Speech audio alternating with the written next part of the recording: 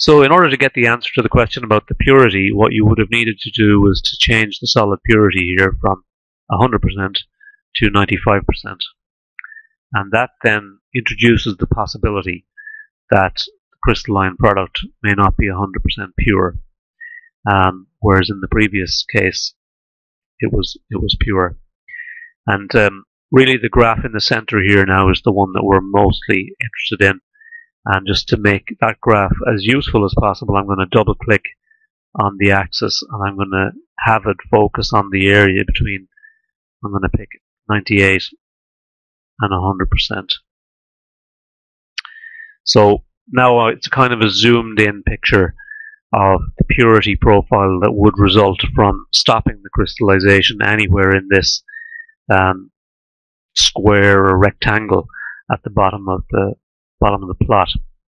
So we start in the top corner over here and we finish in the bottom corner. That's kind of completion of the addition and completion of the cooling. That's the way to kind of interpret these surface plots.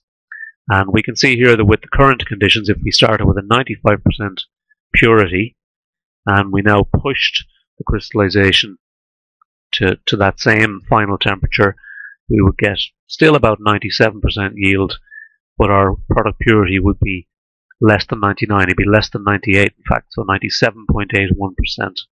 So we would have purified the product to a degree. The crystals would be richer in product than the mother liquor, or than the overall recipe, but we're not hitting the purity target that we want to hit. And this is a classical trade-off between yield and purity. The further you push the yields, the more of the impurity typically you take out along with the product. So again here, I think this is probably the way you did it. You can just come over here to final temperature and say, well, I don't like 10 degrees, how about 12 degrees? And you'll see that that brings you up to 98%, 98.3. So I'm looking over here at the number. I'm also looking at the graph. So 99 is where we want to be, and we can see this.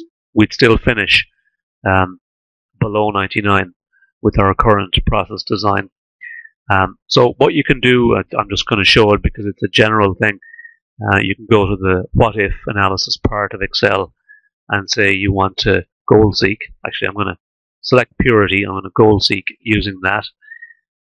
So what if analysis goal seek, and you just type in the answer you want, which is 99% purity, and then you say what cell you're willing to change to get that result, and it's this one here, final temperature, and then you let the simulation run to find a value that works, and it'll converge and you'll get exactly 99% purity over here.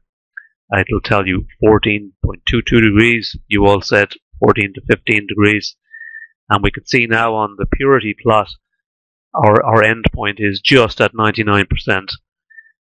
Interesting thing about that plot is if you had cooled and then added, which we said was a bad idea, but if you had done that, you would have gone through a lower purity level and then come back up. So it wouldn't have been a particularly optimum way to run the crystallization. So anyhow, that's not what we're doing. We're doing the add and then we're cooling. But there's a limit on how far we can cool if in this case we want to maintain the purity at 99%. And the supplementary to that was what's your yield? We had 97% a minute ago. We're still at nearly 96%. So it's still a very, very high yielding process in this case. Typically you'd be down around the 80s in probably a lot of your own situations. But hopefully you get the idea there about how this is used.